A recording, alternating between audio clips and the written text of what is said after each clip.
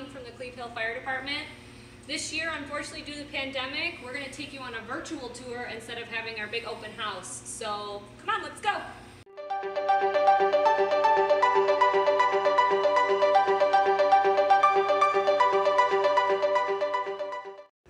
So this here is our engine. This is the first piece of equipment that goes out whenever we get a fire call or a fire alarm.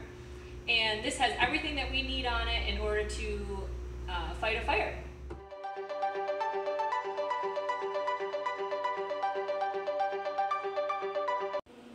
So if you see back here, this is all of our equipment that we use and we can bring in, well, some of it. And so we have flashlights that we can bring into the house so we can see better. And we also have radios here that we can communicate with each other, so that way all of our officers and everybody on scene knows what's going on. We also have our Scott air packs here. This is what we use in order to be able to breathe when we're inside the fire. It's just air that's inside the bottle, and we just strap it right onto our back, and then we can breathe. So this here is our pump panel. This is where all of the different hoses can be controlled from. Every single hose on the truck has a connection here, so that way we can supply each hose with water. It also shows you the water of how much water is in the truck. And then it also tells you here about the intake and discharge pressures of how much water is coming into the truck and how much water is leaving. So this is where I wanted to talk about our first fire prevention thing, which is called smoke detectors. So this one here is a little bit older, but there's newer ones also, but they all should look similar to this, where they're round and they're usually going to be on your ceiling or up top towards the top of the wall. So what the smoke detector is going to do is it's going to be able to tell you whenever it smells smoke in your house. So it's going to alarm really, really loud, and it's going to tell you that there's smoke and you should get out of the house.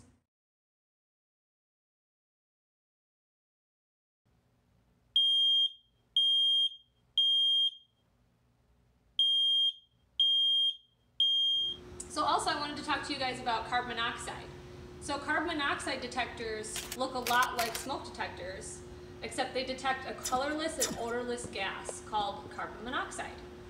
If you ever hear a carbon monoxide detector go off, you got to get out of the house right away.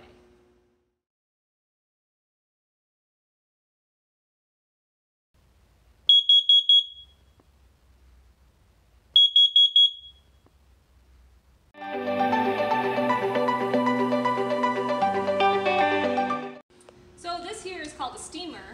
This is the part of the fire truck that connects to the fire hydrant so we can get water into the fire truck.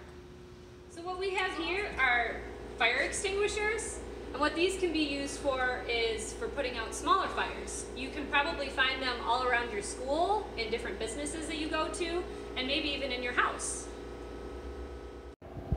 And bringing it back to the smoke detectors and carbon monoxide detectors, you should talk to your parents and make sure that they're checking them at least twice a year and replacing the batteries to make sure that they're still working so they keep you safe.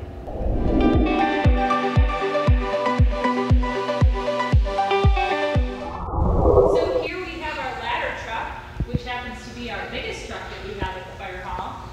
If you can see, it has this big extension ladder up on the top that can go up to 110 feet in the air. So that means it can reach all the way to the tippy top of those buildings. We have 8 different kinds of ladders here on this truck. We can use this on any kind of call. We can use it to assist with getting cats in a tree, or we can use it on the highway in order to help us block traffic. So this here is called our turntable. This allows the big ladder to move 360 degrees around to get the ladder wherever we need it. It also has controls up here, so a person can be standing up here and control how high or low the ladder can go.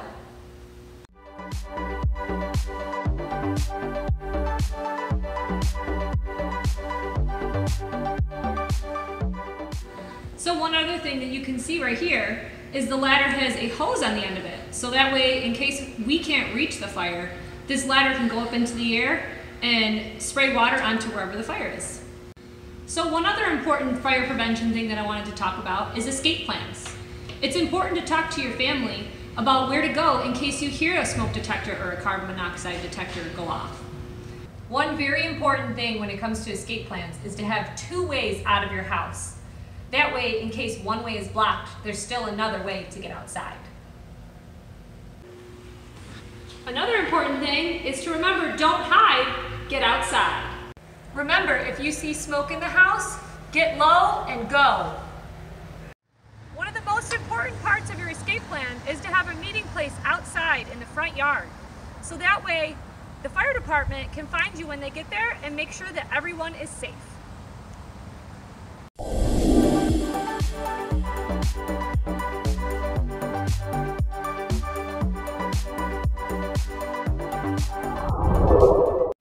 So this is our light rescue. We use this for first aid calls. So from anything from cutting your finger to maybe grandma fell down and needed help up, we'll take this in order to help them. So this here is where we have all of our equipment. This is our made first aid bag. This has most of our stuff that we need, but we also have all of this for specialty equipment as well. So this brings up another fire prevention topic. Do you guys know what number to call in case of an emergency? That number is 911. The most important thing to know when you call 911 is your address. And that's something you can talk with your parents about and practice every day. So just remember, 911 isn't for fun. It's for real emergencies. So make sure that you're only dialing it whenever there's an actual emergency.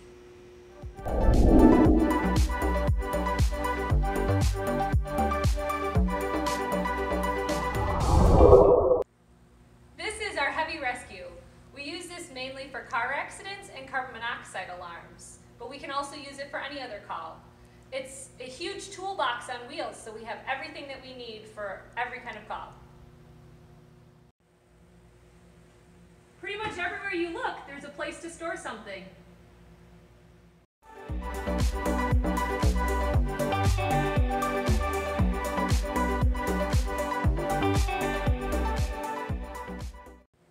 So this is the Jaws of Life. We use this for car accidents to help people get out of the cars safely.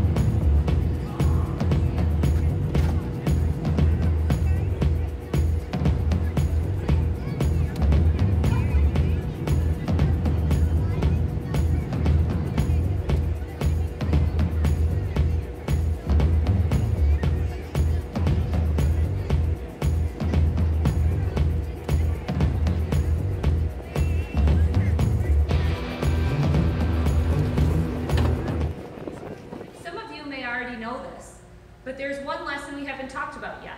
It's stop, drop, and roll. If you ever are on fire, remember, stop, drop, cover your face, and roll. So next I'm going to introduce you to my friend Nick here. He's also a firefighter at Cleveland Health, and he's going to show you all about his protective gear. So the first thing he has is his hood. That hood is going to protect his head and his neck from any fire or flames.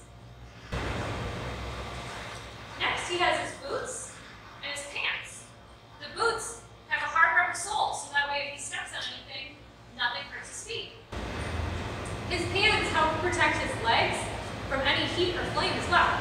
He also has knee pads, so he can get low and go, just like you guys. Next is his jacket.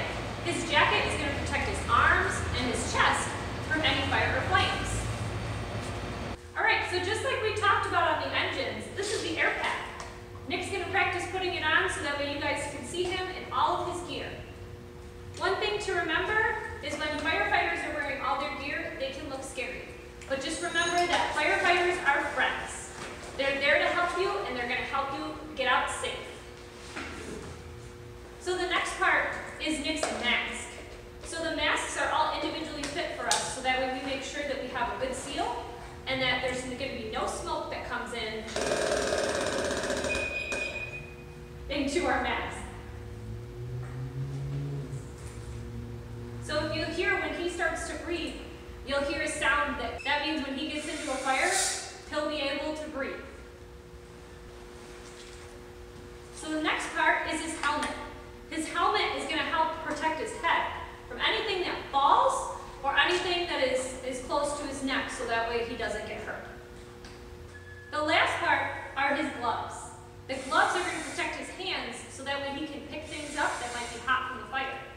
They're also going to protect from getting his hands cut or getting injured. So Nick and I just wanted to say thank you for coming on our virtual tour today, and hopefully next year you guys can come out for Fire Prevention Month and come check out our hall in person. Bye guys!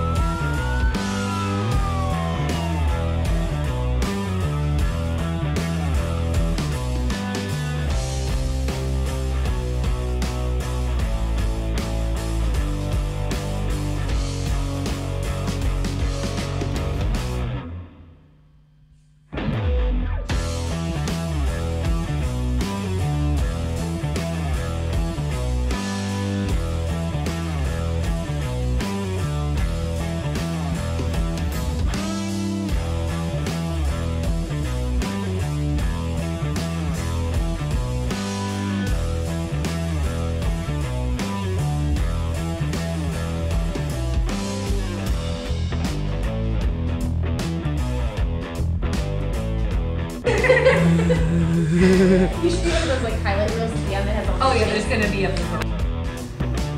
and y'all know I'm like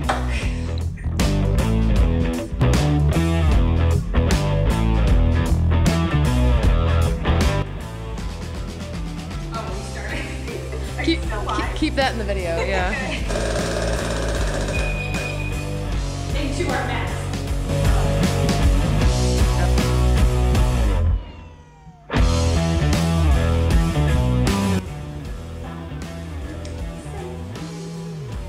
What it does is it allows our ladder, and here, this big one, to from whatever angle.